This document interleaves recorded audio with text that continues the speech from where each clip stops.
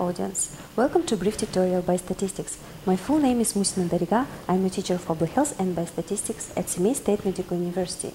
Many students are interested in basics of biostatistics for doing research in biomedical field, so I prepared for you audio-visual aids for effective learning. I hope that you enjoy this part. Okay, let's start from the first lecture of Biostatistics course, Introduction to Biostatistics. Report is prepared by Musina. So, I'm going to tell about data, statistics, descriptive statistics, inferential statistics, source of data, biostatistics, variables, population, sample and measurement scale. Well, what is statistics? Statistics is a field of study concerned with the collection, organization, summarization, interpretation and analysis of data, and the drawing of inferences about a body of data when only a part of the data is observed. Statistics consist of two types. It's descriptive and inferential statistics. With descriptive statistics, you describe or summarize things you definitely know. For example, you know how many patients were hospitalized in clinic with breast cancer during 1 month, so you can easily make a graph, a chart or table for summarizing or displaying facts known to you. With inferential statistics, you are doing more than just describing. You go on to compare groups, test a hypothesis and make predictions. For instance, as a scientist you can select two groups which take different drugs and compare changes of variables like how you influence drug to urine analysis. Biostatistics is a branch of statistics. Biostatistics focus on the biological and health sciences. Also, it concerned with all aspects of data. Planning of the study, collecting and organizing the information, analyzing the data and interpreting the results. The raw material of statistics is data. No data, no statistics, no research. Data are numbers, numbers contain information, and the purpose of statistics is to investigate and evaluate the nature and the meaning of this information. Firstly, I want to explain what kinds of sources of data exist. So, the first source is routinely kept records. It's day-to-day transactions of activities. For example, many patients come to polyclinic to check up their body. Every day, all information is gathered by medical staff using special statistical programs. If you have routinely kept records, you can easily calculate birth rate, death rate, incidence and prevalence. The second source is surveys. If the data needed to answer questions are not available from routinely kept records, the logical source may be a survey. For example, you observe from routinely kept records that incidence of cervix cancer in this year higher than last year. The incidence of cervix cancer has increased by 20%. Next step should be a survey. It can be questionnaire, interviews. You can define the reason of the growth of cases of cervix cancer. The third source is experiments. A nurse may wish to know which several strategies are best for maximizing patient compliance. Or you can organize experimental study like randomized clinical trial, case control. Okay, I will tell about study designs on the next lectures. The last source is external sources. So it's information from articles. The most powerful research are published in journals which are indexed by Web of Science, Scopus.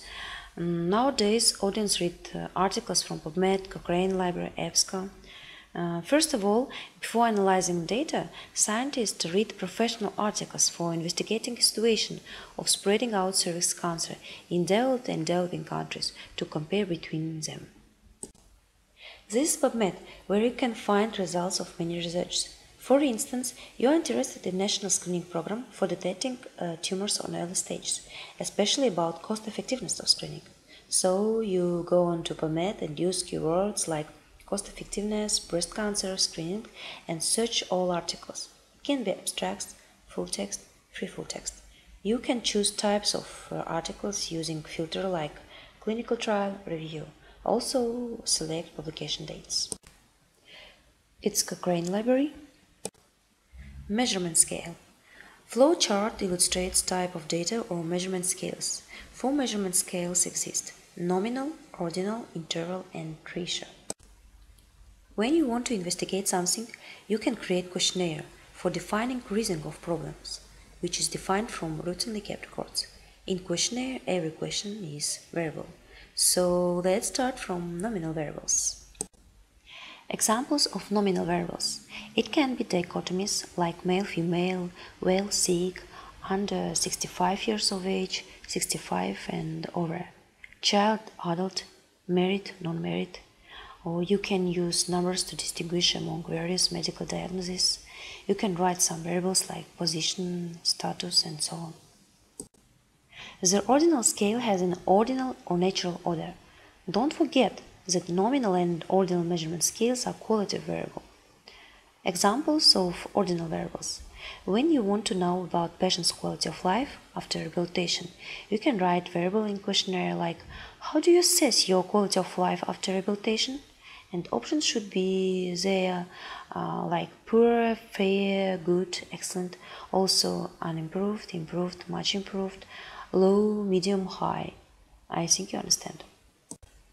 The interval scale. All possible values are numbers. It's distance between any two measurements, between 20 and 30, between 40 and 50, or it can be weather or body temperature. Okay, the last scale is a ratio scale. Ratio data is interval data with natural 0 point.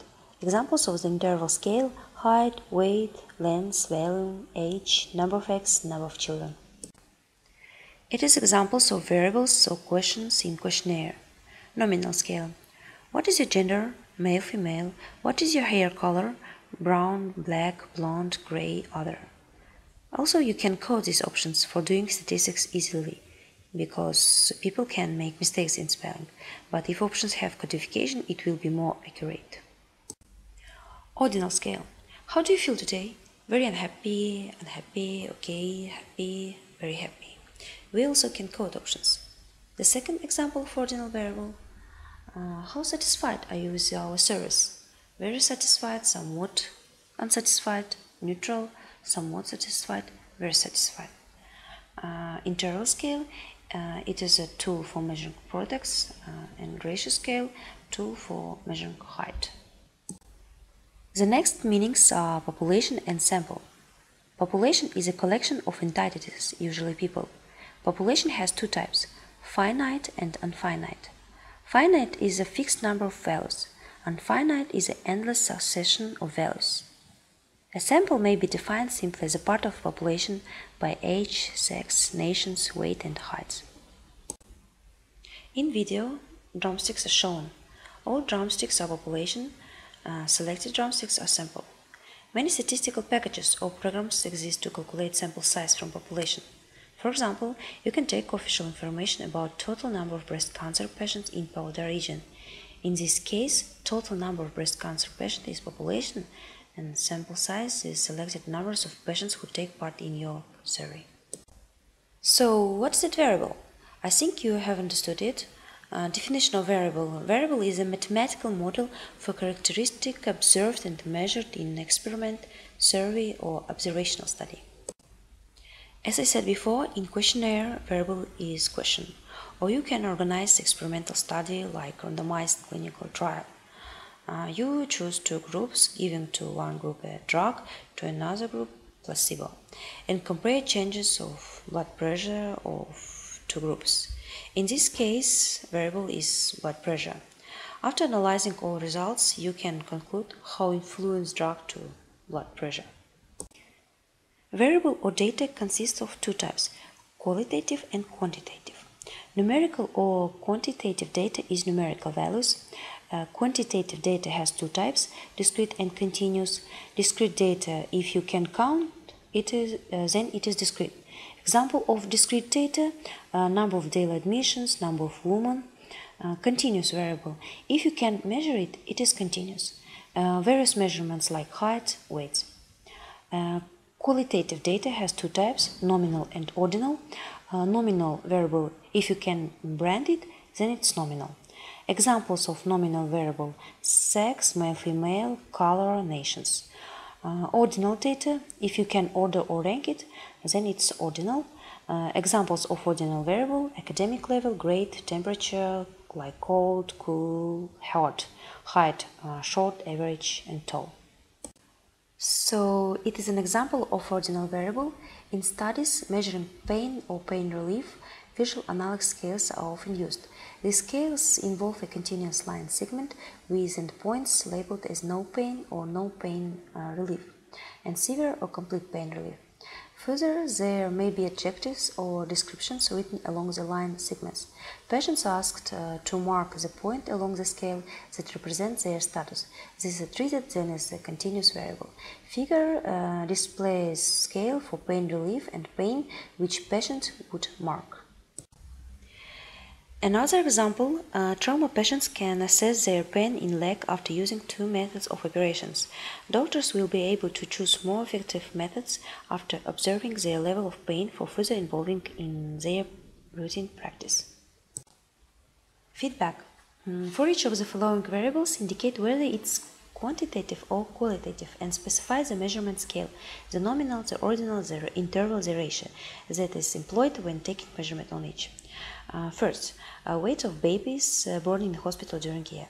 It is quantitative variable, the ratio scale. Gender of babies born in the hospital during a year. It is a qualitative variable, the nominal scale. Underarm temperature of the old infants born in hospital. It is a quantitative variable, the interval scale. Admitting diagnosis of patients admitted to mental health clinic. It is a qualitative variable, the nominal scale. And the range of motions of elbow joint of students enrolled in the university health sciences curriculum. It is a qualitative variable, the ordinal scale. Thanks a lot for paying attention. I hope that you enjoyed this lecture. Goodbye.